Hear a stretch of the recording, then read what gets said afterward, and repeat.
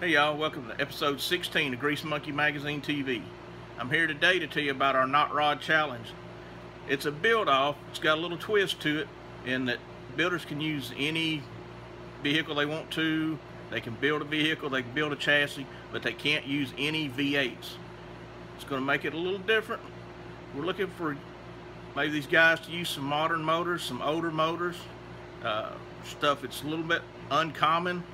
Because the way we see it in the future, a lot of this old stuff's going to dry up, and as hot rodders, you know, we always work with what we got. So we're going to see how that works out, and we will be judging those at the Fall Redneck Rumble in September in Lebanon, Tennessee.